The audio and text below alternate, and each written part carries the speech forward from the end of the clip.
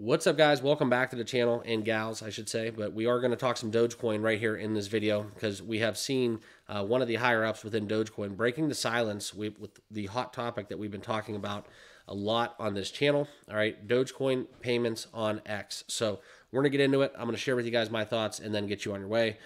Please remember, though, this is not financial advice. Always do your own research and due diligence, and let's talk some crypto. All right, and yes, the market is in a red and bloody state.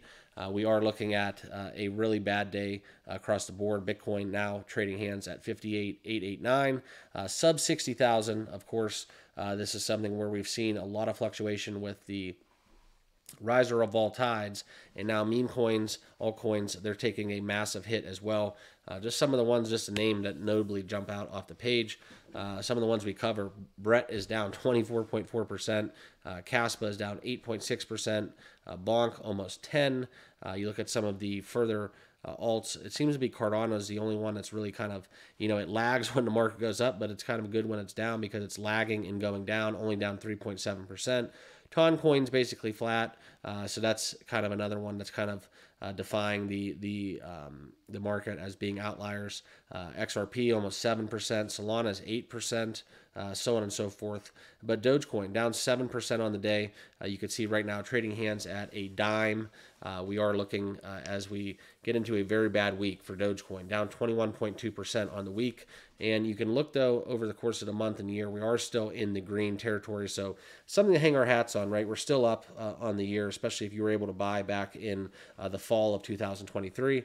Really, really strong gains, even though we're trading hands at 10 cents. So that's kind of where we're at. It's been a rocky road, and I think the volatility is going to continue to amount. But let's talk some Dogecoin, because what's happening right now, this is coming out from Misha Bor, okay? Breaking the silence within what's going on, within the possibility of X's payment service to get into the fold, okay, and really act as a catalyst to get some more mainstream adoption and just more users into Dogecoin, okay? This is where they're this close to getting their green light, but there's no word whether or not that Dogecoin will be involved officially, okay? But however, we look into the comment, X is acquiring licenses across all U.S. states to launch its payment services, but there's no real information beyond rumors or speculation in regards to crypto or Dogecoin integration and support. Well, that's what we've been reporting here on the channel, all right? But now we've talked about it right now, how crypto is very volatile, very speculative.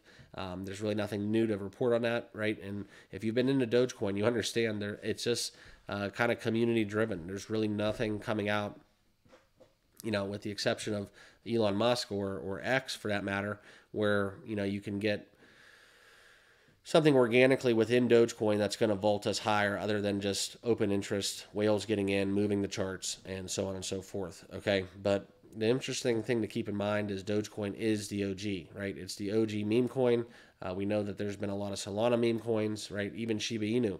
But Dogecoin is the OG. There is only one Dogecoin, and that's why, in my opinion, Dogecoin stands out and holds true, okay? So that's what we got.